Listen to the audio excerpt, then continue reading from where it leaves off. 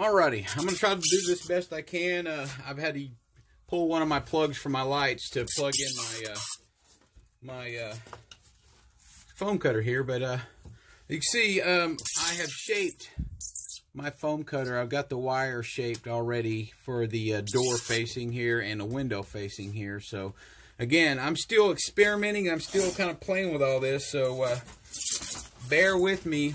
I've had to make some custom guidelines here. I've got some tape here with the blue line here and a reference line because again, the plate's really big and cumbersome for the type of work I'm going to do with it. But anyway, so on this one here, it's plugged in, and it does have an indicator here that it is heating up. And once you pull the trigger, here's your heat source here, and I'm going to set this down real quick and put me a mask on, because you will have to use a mask with this, because the fumes on this are just insane. Anyway, I've got the trigger pulled. It's heating up. I've got it to almost full power because this is pretty thick. So you can see it's smoking because I didn't clean the rest of the foam off. Okay, so it's heated up pretty well. So what I'm going to do is I'm going to set my blue guideline here to this line here, and I am going to cut and try to stay straight.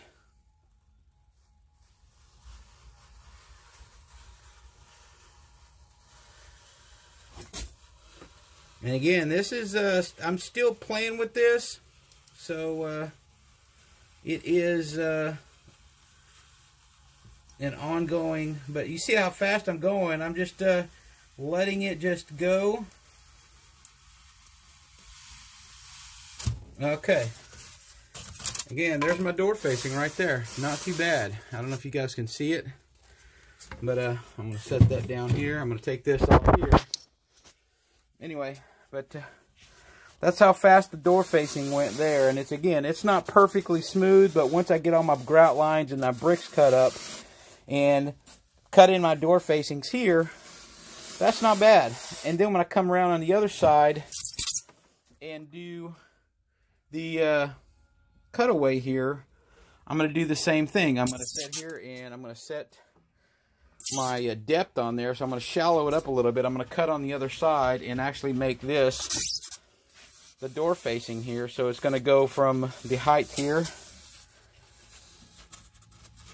bevel in and curve in, and then go around to the door facing here. I'm going to do the same thing on the windows here. I'm going to turn it around and get the same bevel on the window. So, you know what? Let me play with that real quick. So let's. I'm going to hang you guys back up here, and I'm going to do the windows real quick, so you guys can see that.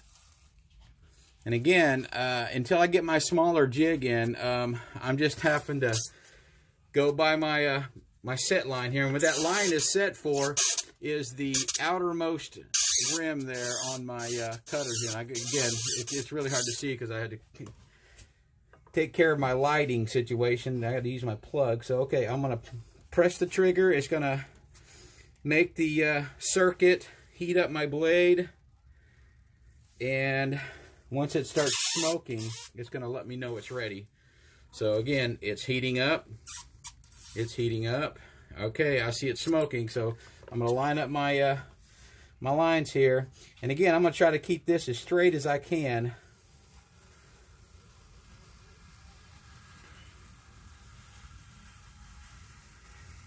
And I could use a piece of wood and all that stuff to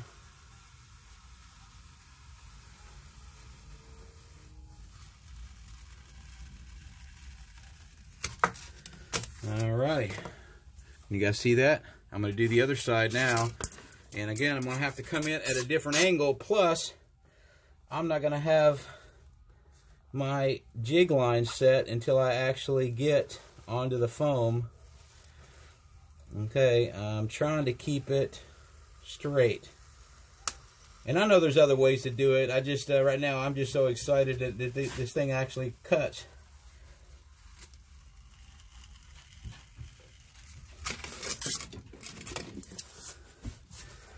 Okay, sorry about my head in the way. I'm just going to cut the center of this window out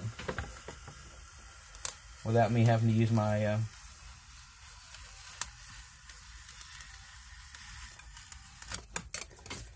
Alright. I'm going to take you guys off here. Alrighty. So, again, it's messy, but I've got a lot of cleaning to do. But this thing does your... it does a real quick job of just getting a basic form. There's the door facing. There's the inner window facings here. So I've turned 45 minutes of work into like 5.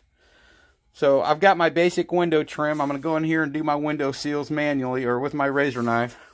I've got my door facing. It all matches, so I've got matching trim on doors and windows. So anyway, I'm going to pause this and come back and I will show you what I've done, okay? Alrighty, that was a quick pause, but I went ahead and trimmed out the windows. I went ahead and used my big knife here to trim out all the plaster because I've only got one tip to this thing, and it takes a long time to reset that wire because the kit only comes with one wire, and the wire it comes with is actually too thick. You can go to a hobby store and they can order you some wire, but the thinner blades will probably work you better, but like I said, that's the only blade that came on that. But anyway, so I went ahead and cut out the window, and I used my single pane template to sit in the center of that and cut it because that's what's going to go in there. Or I can set it up to where I can use the part that I cut out. I can shape and foam. I can shape and turn into shutters, wooden shutters. But anyway. But I went ahead and make my inside marks to where my framing's going to go. The same with my door. But if you see, I went ahead and Sharpied out all my brick joints and everything. But anyway, but that foam cutter really made fast work, and it actually adds another element to your building because now you've got a natural curve facing, and you can keep that same curve throughout your project. Once you get to the point where you have to do all the cuts at the same time, or just don't mess with your blade, because you can leave those blades the same, but you'll have to mark the depth on them. So if you get more than one blade or 2 or 3 blades and you want to use the same curve, you can take that blade off and leave it, bent, so you can come back to it, but you got to remember the depth. So mark it with blue tape or whatever. Anyway, but that's my quick little building. And the cool thing is the stuff that you cut off is also got elements that you can use. You can sand it down and use for cornice or trim work to add to the top or the bottoms of your buildings, because I went ahead and left this, but I think I might do is come back and cut that out and actually add this and cut brick joints in there, but I think that'll actually match up better. Anyway, but that's just a general idea. Like I said, I'm still playing with this thing, so this is my remedial course on just basic cutting, 101. I'm learning just as many times as I do this and show you guys. I'm actually learning, and what I'm going to do on this here is I can set this thing comes with guides that you can put the guides in here, and I'm going to use this other corner here to play with and cut this inside corner out here and just see what that does and just run that guide along the end of it, because it does come with plastic. I went ahead and put a spacer in here because I was going to try to do something, but it didn't work out. But it comes with these black guides that screw in here that you can actually run down the side when you're cutting.